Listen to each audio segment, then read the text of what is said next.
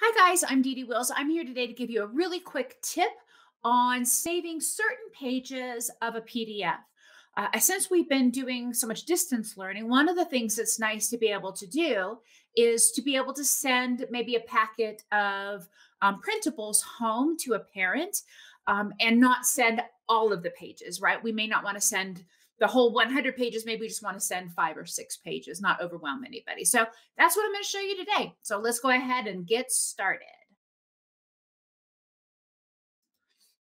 So let's say this is the file that you wanted to send home, but you didn't want to send every single page, right? So let me go ahead and show you. We're going to open this up and I'm going to get a page view. I'm going to be able to see multiple pages.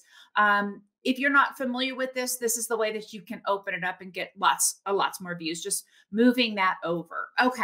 So let's say I want to send home, I don't need to send home the directions because you're going to be giving the directions, but you just want to send home a few printable pages. Maybe you want to send home that page. Maybe you want to send home that page. And I'm holding that control button down, selecting the pages that I want to send home.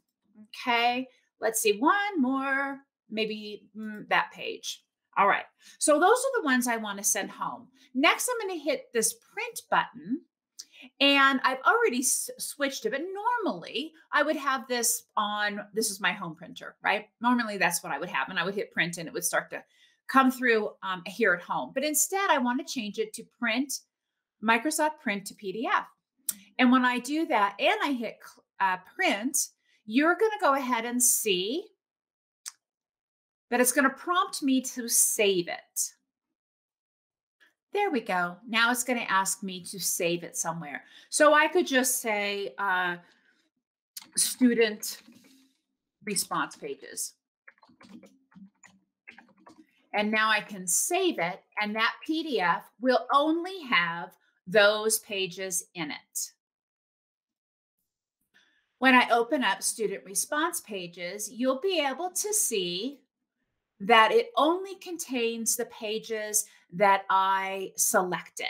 Okay, so there you go. There's your tip of the day. If you enjoyed this video and want to be notified the next time I post a video, make sure you hit the subscribe and the bell so that you'll be notified as soon as I post a new video. That's it. Have a great day.